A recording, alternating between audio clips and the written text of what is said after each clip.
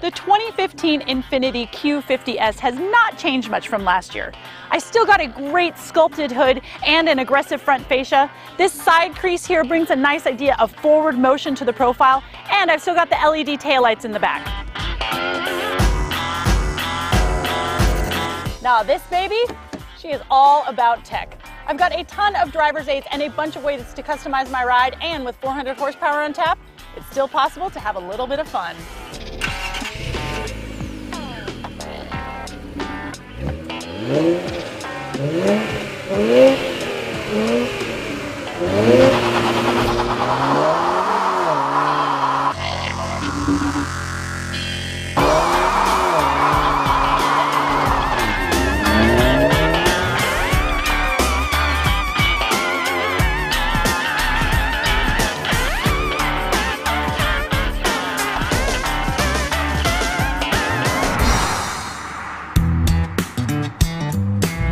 Infiniti's really been a pioneer of sorts when it comes to driver's assists, starting in 2001 when they introduced the first backup camera, which of course is now standard across the industry. But since then, they have introduced a couple of cool new features like direct adaptive steering, active lane control, and distance control.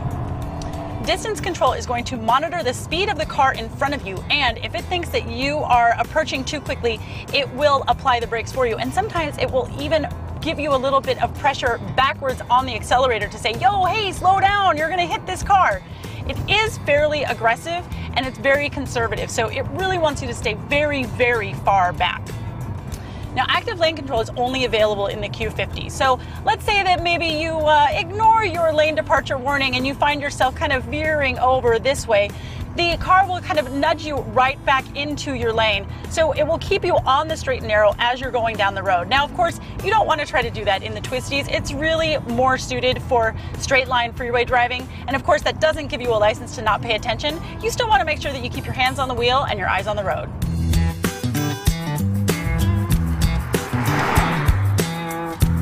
Now, Infiniti is the only company to have direct adaptive steering, which is a fancy way of saying steer by wire, which is an even fancier way of saying it's all electric. So instead of having some kind of a mechanical coupling between your steering wheel and your wheels, it's just all done electrically. So any tiny little amount of input into your steering wheel goes instantaneously to your wheels, and you feel it right away. Now, it does take a little bit of getting used to, and in fact, at high speeds, it does feel a little bit twitchy, but as soon as I got in and I was just able to kind of hang out with it for just a little bit, I definitely got used to it. Now, one of the things that I really like about all these driver's aids is that Infiniti has made it so that I can completely turn them off with just the touch of a button right here on the steering wheel. Boom, they're off. Boom, they're back on. So they've given me the option so that when I'm tired or I'm stressed and I just kind of want a little bit of help from the car, I can do that. But when I want to have some fun, I can turn them off all the way. And they're customizable. So let's say I just want my blind spot warning on, I can just turn that on. Just my forward collision, I can just have that. So thank you, Infiniti. Thank you for thinking of me.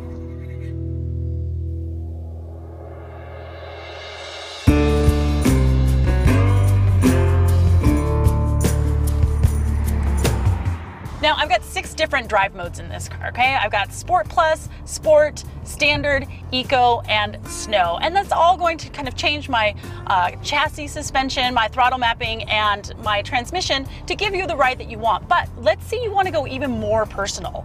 Well, I can go into the personalization mode, and math tells me that there's 336 different ways that I can customize my ride. 336 different ways. Oh my gosh, I could have a different ride mode for almost every day of the year.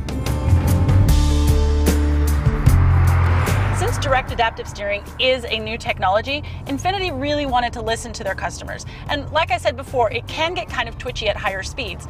So they made it customizable. So I can go into my drive modes, and when I put the steering on Dynamic Plus, it actually makes it slower. Isn't that crazy? Because we all grew up learning how to drive a car where there was just a tiny little millisecond of a delay between turning the wheel and the wheels turning.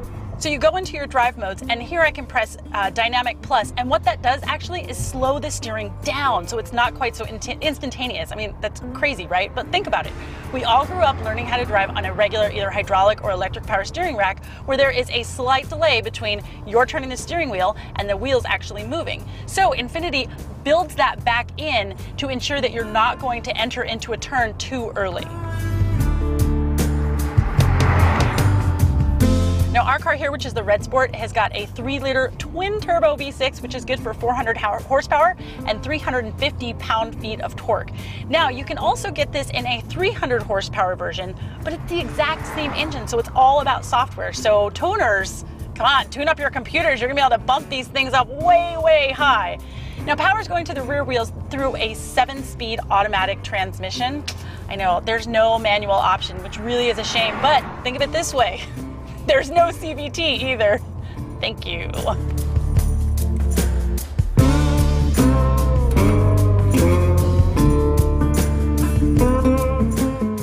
Now, pricing has not yet been announced for the 2016 Infiniti Q50, but if I were a betting gal, I'd say that it's going to start probably in the high 40s, and the top of the line Red Sport model like this one with all the bells and whistles, probably going to be looking at mid 50s. But one thing's for sure, a car that has a bunch of driver's aids for when I need them, and I can fully defeat them for when I don't, well, that is my kind of sports sedan.